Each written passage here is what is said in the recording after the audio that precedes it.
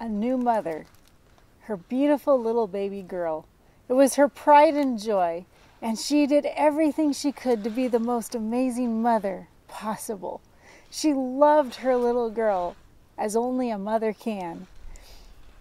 But one day, her little girl was sound asleep, taking her nap, and she was working in the kitchen, and she realized she was missing an ingredient, and maybe possibly her neighbor might have it. She checked on the little baby, sleeping peacefully. Everything seemed okay. She thought, I'm just going to run next door and get the ingredient from the neighbor and come right back and everything will be fine. So she did. And you know how things go. She got talking to the neighbor and it took longer than she expected. And time went by and all of a sudden they heard something. They heard a siren, a call, fire, fire. And she looked and her neighbor looked. They ran to the door and it was her house. Her home had caught on fire. She raced back. The neighbors were gathering. The firemen were there trying to put the fire out. And her one thought in her mind was, my baby, sound asleep upstairs in her little bedroom. She rushed in wanting to go and get in, and the firemen restrained her. They said, you can't go in there. The fire is too hot. Nobody can enter the house. Oh, but my baby. And with a mother's superhuman strength, she wrestled herself out of their grasp and ran in to the burning home, rescued her baby girl, and was helped out through the window. But alas, there was a price. Her hands were badly burned. Yes, her baby was safe and she had her life, but her hands were burned. You know, she didn't mind at all. I mean, what mother's love wouldn't mind those scars?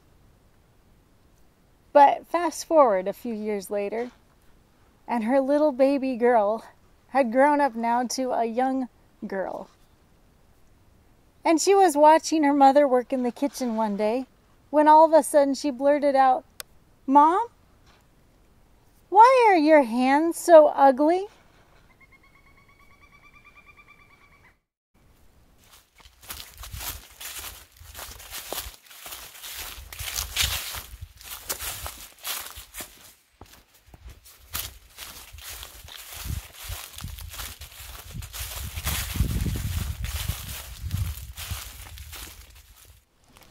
Well, I'm so excited that we could come out here together in the woods, and I'm so excited that Kristina could come and share this precious and touching story.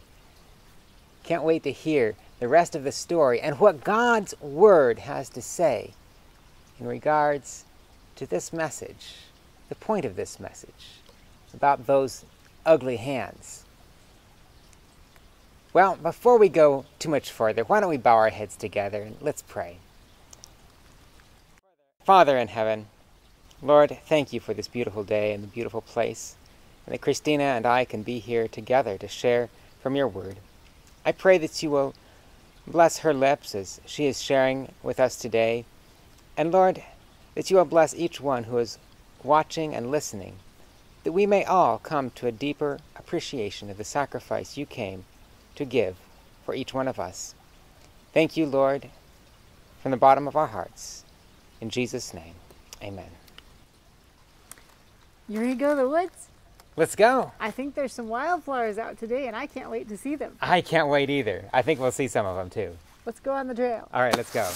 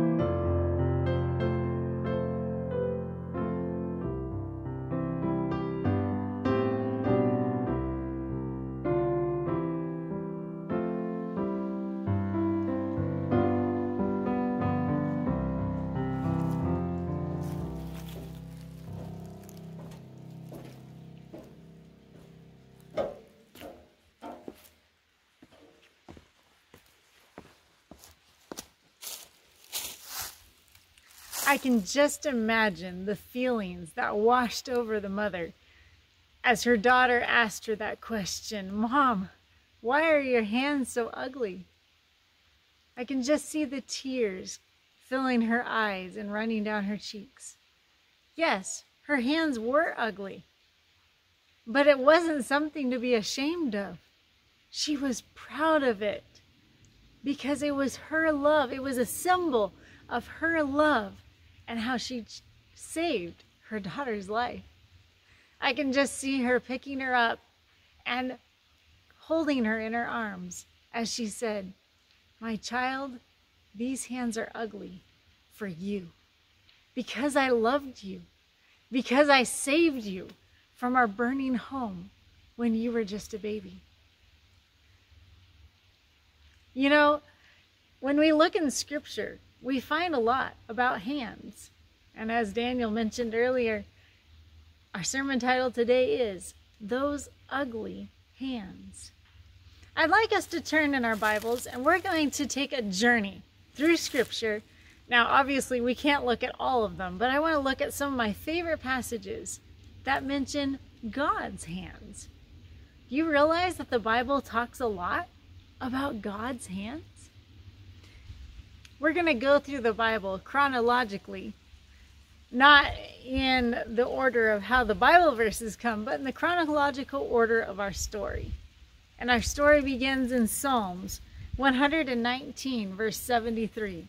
It says, "Your hands have made me and fashioned me. Give me understanding that I may learn your commandments."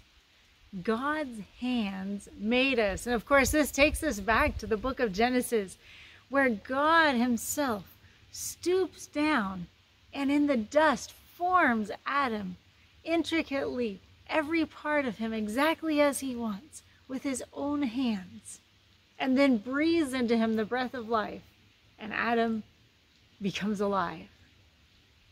Wow. God's hands formed you. God's hands formed me. That's amazing. So then we go to the book of Isaiah. Isaiah chapter 45, verse 12. God is speaking here. He says, "I have made the earth. I created man on it. My hands stretched out the heavens, and all their hosts I have commanded." God created the entire world. Once again, this takes us back to Genesis 1. God says he created the whole world with his hands. Wow. And then we find one more passage on the same topic in the book of Job. Job chapter 12, verses 7 through 10. It says, "But ask now the beasts, and they shall teach thee, and the birds of the air, and they will tell thee. Or speak to the earth, and it will teach you, and the fish of the sea will explain it to you." What will they explain? Who among all these does not know that the hand of the Lord has done this, in whose hand is the life of every living thing, and the breath of all mankind? Not only did God create the world, create the animals, create you and me, but he holds our breath, our very existence, in his hand.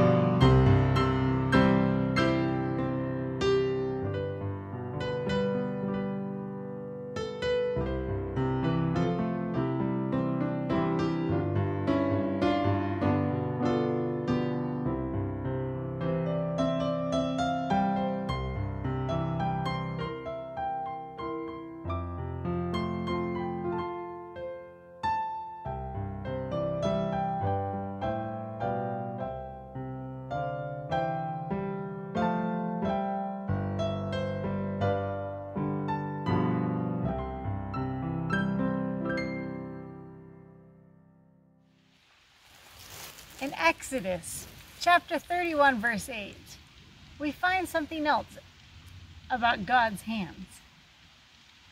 It says, when God had made an end of speaking with Moses on Mount Sinai, he gave him 2 tablets of the testimony, written with the finger of God.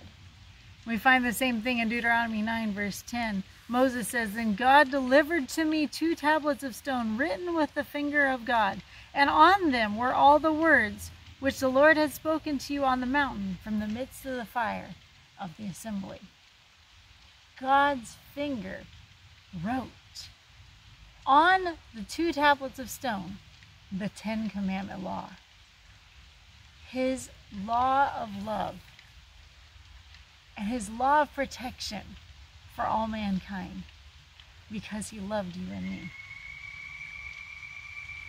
In Exodus chapter 33, we find an amazing story where Moses actually says to God, God, will you please show me your glory? And God says, well, no man can look at my face and live. But he says, I'll tell you what I'll do. I'm going to put you in the cleft of a rock, and I will cover you with my hand, and then you will see my backside as I go by. And so we find in Exodus 33, verse 22, he says, while my glory passes by, I will put you in the cleft of the rock and cover you with my hand. God's hand of protection, because he loved Moses so much and wanted him to see just a glimpse of his glory, of his love, of his character. And so he did just that, and he put his hand over Moses in the cleft of that rock. And as he went by, he proclaimed, the Lord God, merciful, gracious, long-suffering, abundant in goodness and truth, keeping mercy for thousands, forgiving iniquity, transgression, and sin. And continues on with a beautiful description of who God is, while Moses was hiding under God's hand of protection. What a loving God we serve. And then we move on to the New Testament. Jesus in Matthew chapter 8, and we find the same story in Luke chapter 5. A leper comes to Jesus and he says, Lord, if you will, you can heal me of leprosy. And Jesus said to him, I will, be thou clean. But what did he do? He touched him. Now, if you remember the laws of Israel, no man was to ever touch a leper. But Jesus was not afraid of leprosy. Jesus is not afraid of the power of sin because he was the ruler of this world. He has more authority over disease and sin and sickness. And so he unashamedly touched the leper and says, be clean. And that's what he wants to do for you and me too. He says, I am not afraid of you. I am not afraid to get my hands dirty. I am the one who stooped in the clay and wrote and formed you in the dirt. I got dirt under my fingernails to fashion you. I'm not afraid of your dirt, and I'm not afraid of your sin. Be clean.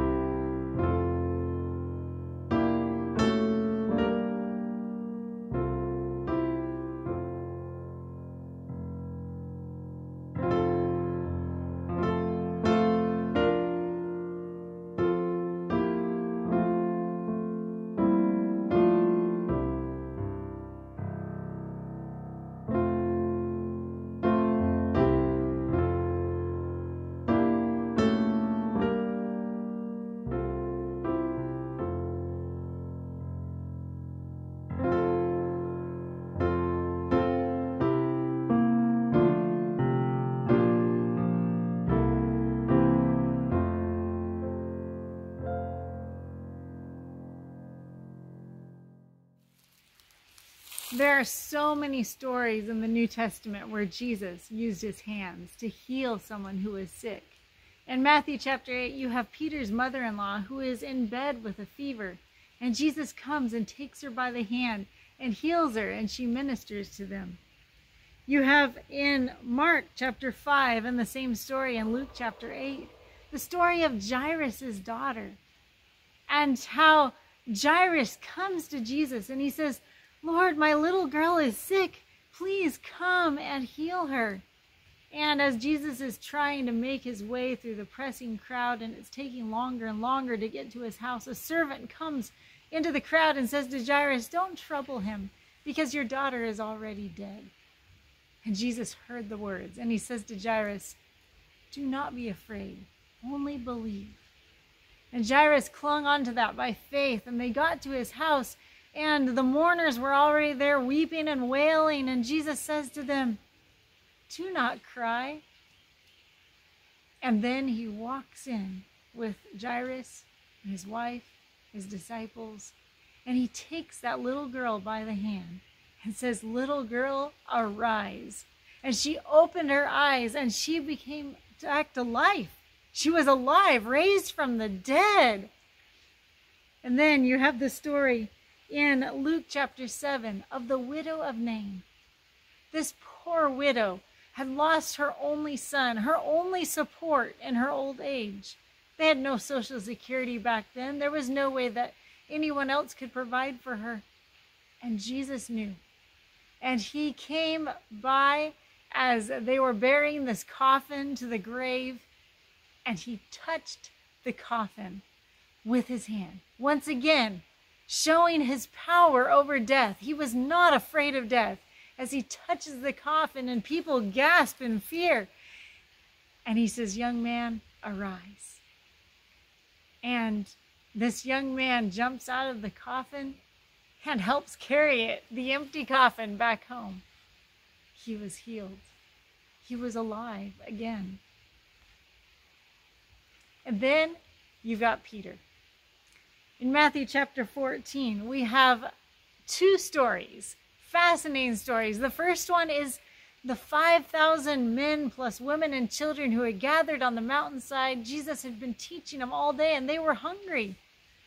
And he says to the disciples, "You need to feed these people." And they're like, "Lord, did you know there's only 5 barley loaves and 2 small fishes and 1 little lad's lunch, and that's all we got? What are we supposed to feed them with?"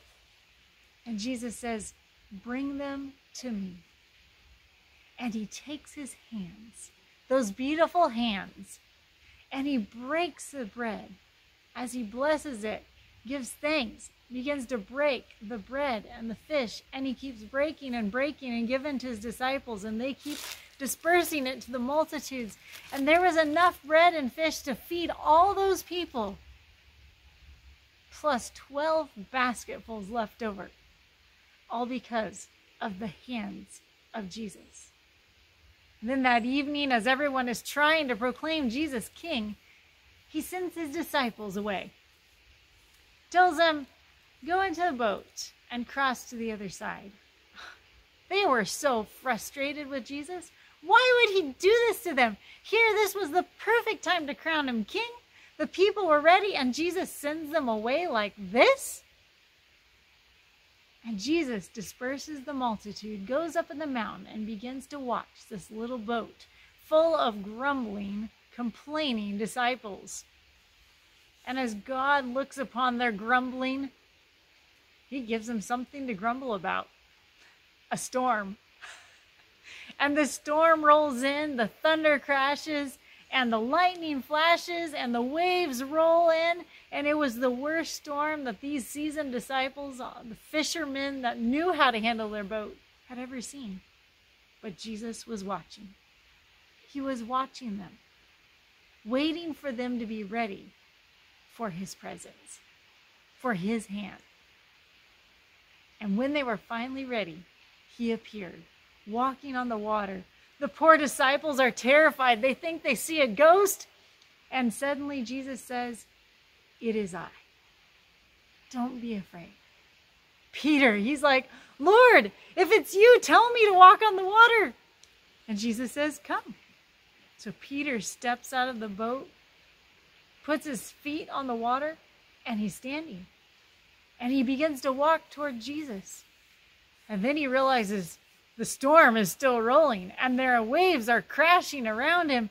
And he takes his eyes off Jesus for just a split second as a huge wave rolls in, and suddenly he begins to sink.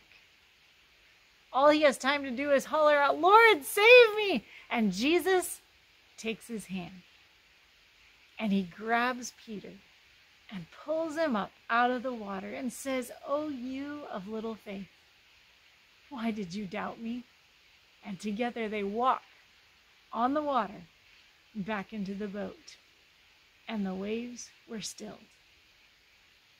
The hand of Jesus is not just a hand to heal sickness.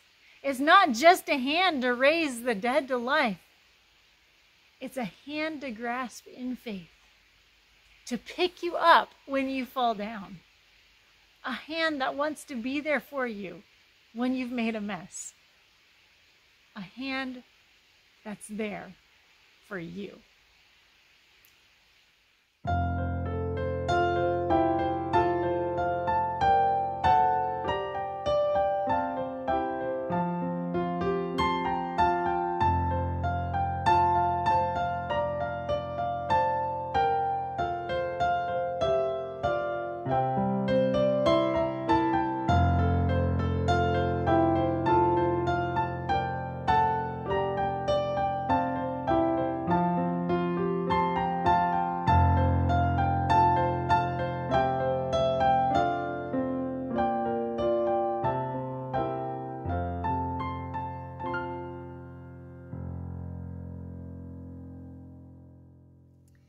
In John chapter 9, we find a blind man who comes to Jesus to receive his sight. And what does Jesus do? Once again, he stoops in the dirt and makes a ball of clay with his hands and puts it on the man's eyes and tells him to go and wash, and he would see. Once again, Jesus, not afraid to get his hands dirty.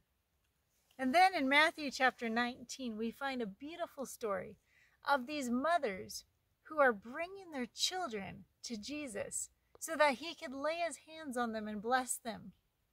The disciples, of course, tried to turn them away and send them away and say, no. You don't understand. Jesus is too busy for you. And Jesus heard it. And in Matthew 19, verse 14, he says, "Let the little children come to me, for of such is the kingdom of heaven. Do not forbid them." And then he picked up those children with his hands, held them in his lap, put his hands on their heads, and blessed them. And then he told them that the kingdom of heaven is like to a child. And not only that, but whoever would harm one of these little ones, it would be better for him to have a millstone hung around his neck and be cast into the sea. God's children are precious to him, and his hands are ever near to bless. And then you have the closing scenes of Jesus' life. You have Jesus at the Last Supper, breaking bread with his disciples, washing his disciples' feet with his hands. Then you have him in the Garden of Gethsemane, and the soldiers come and Judas betrays him. And those precious hands, those hands that have blessed so many people, are bound. And while they are binding him, one of the disciples slashes off the ear of the high priest's servant, and Jesus releases his hands and touches that servant's ear, and it's instantly made whole. And then he allows them to bind his hands. Those same hands, those beautiful hands stretched out in blessing, those beautiful hands that had done so much good for so many years, were at last nailed to a cruel cross, forever scarred by those ugly nails. And then you have the wonderful story in Luke chapter 24. You have these two disciples on their way back home to Emmaus. It has been the end of Jesus has been crucified. The weekend has been over. They don't realize that he has been raised from the dead. And they are so discouraged until someone begins to walk with them and open scripture to them like they'd never seen before. And then they get home and he's ready to walk on by and they said, no. Come and eat with us. And so he walks in. And with his hands, he picks up the bread, he blesses it, and he begins to break it. And they recognize. What did they recognize? His hands. It was those hands. The way he broke it, they recognized it. And then they looked and they saw the scars in his hands. And they knew immediately that this was Jesus. This was their Messiah. This was the one who had died on the cross. And he was alive. And they quickly ran all the way back, the 8 miles back to Jerusalem, while Jesus was close on their heels. And they burst into the room where the disciples were and said, we have seen him. Jesus is here. He is alive. We have seen him with our own hands. We watched him break bread. We know it was his hands. And then all of a sudden, Jesus appeared. And they saw him face to face. And they felt his hands. They saw him. They knew it was him because of his hands. But there was one disciple who was not there. Thomas. And we find in John chapter 20, the disciples tell Thomas, we have seen him. We've seen the Lord. We know he was him. And Thomas says, absolutely not, because I didn't see him. And unless I put my hands into the nail prints in his hands, and unless I touch the spear print in his side, I will not believe that it was him. And so what did Jesus do? Rather than casting his doubting disciple aside, a little while later, Jesus appeared again to the disciples, and Thomas was there. And what does Jesus do? In verse 27, he says to Thomas, reach your finger here and look at my hands. Reach your hand here and put it in my side. Do not be unbelieving, but believe. And Thomas, as he puts his hand in Jesus' hands and feels those nail prints and sees those ugly scars, he falls at his feet weeping and says, my Lord and my God. And Jesus says to him, Thomas, you believe because you have seen my hands. But blessed are they who believe and have not seen them.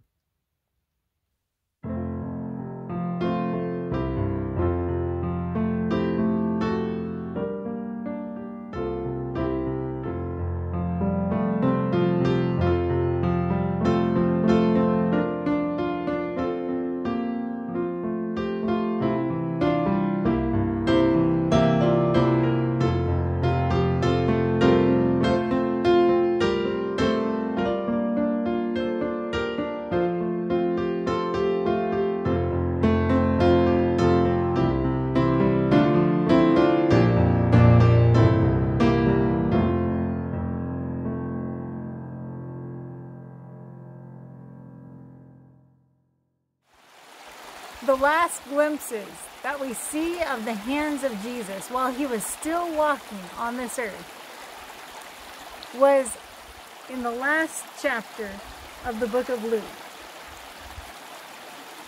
Luke chapter 24.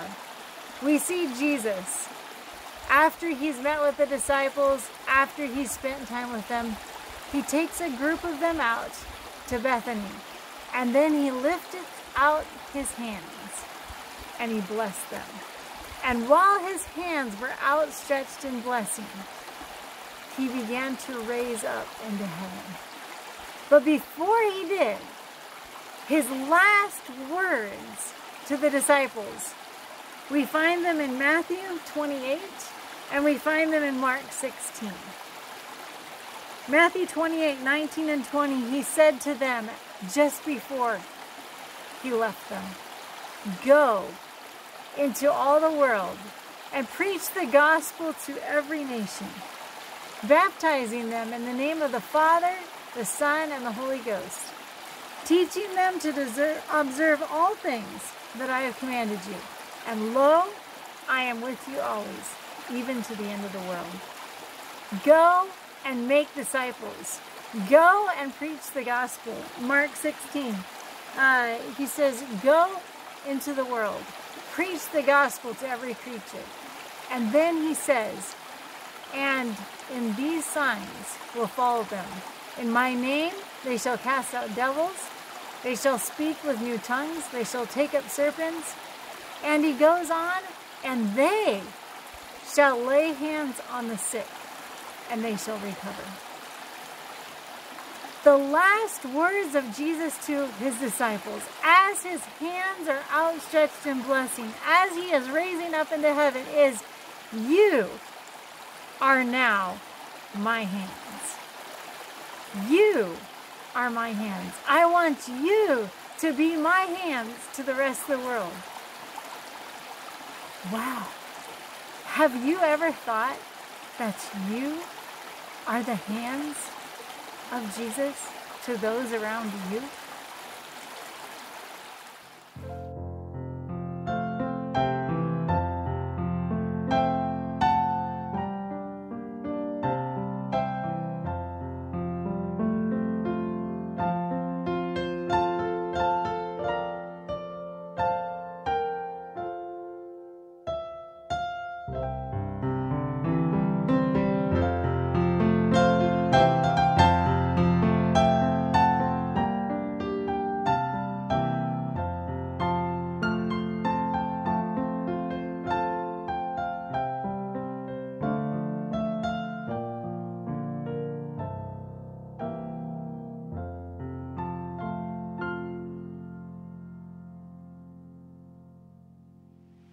I can't wait to get to heaven.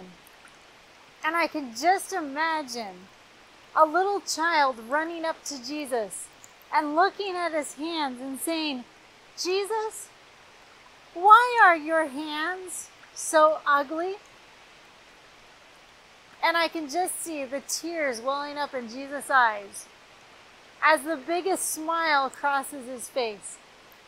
Because he's not ashamed of his ugly hands. Those hands show his love for us. He's proud of them. Just like that mother was proud of her ugly hands. I can just see him saying, my child, these hands are ugly because I love you. Because I gave my life for you so you could be here with me for eternity. In Zechariah chapter 13, it says, someone will come up to Jesus and say, why are these wounds between your arms? And he will say, because I was wounded in the house of my friends. Jesus paid the ultimate price. He forever bears the scars with his ugly hands because of you, because of me, because he loves us. And he says to you right now, my child, do you love me? Will you be my hands to a hurting world? Will you share my love to those around you? Will you be my hands and feet? Will you show my love? And so this is my call to you today. Are you willing to be God's hands? Are you willing to say, Lord, because you were willing to bear these scars for me, I want to be your hands today. I want to show your love to a hurting world. If this is your prayer, I invite you to pray with me right now. Father, you see our hands.